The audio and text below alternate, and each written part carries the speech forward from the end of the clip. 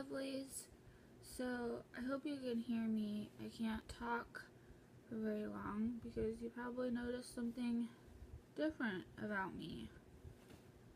I am so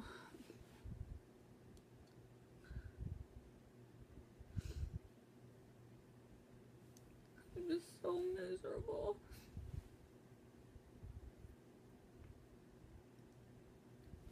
I need to take antibiotics to be able to go in and see a specialist about my tooth possibly being infected. Let's play the guessing game. Do you think my tooth's infected? This whole side of my face is blown up. This has to happen like the day I leave North Carolina, which I probably could have gotten my dental work done for free there.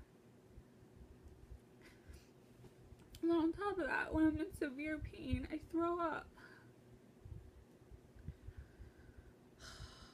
So I have to start taking these antibiotics, and antibiotics are really hard for me to take. Right now I can't even eat anything, let alone take medicine.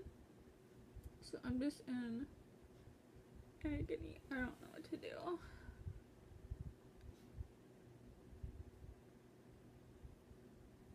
So that's my day. Throwing up with an infected tooth. Can definitely check that off as one of my worst experiences of all time. Definitely one of the most painful experiences of all time. In a weird way, I kind of feel like I look like Kim Kardashian because she has that like huge upper lip that's had like a ton of like injections. But obviously I don't. But that's what I'm telling myself in my head because I have to laugh at something. So, yeah.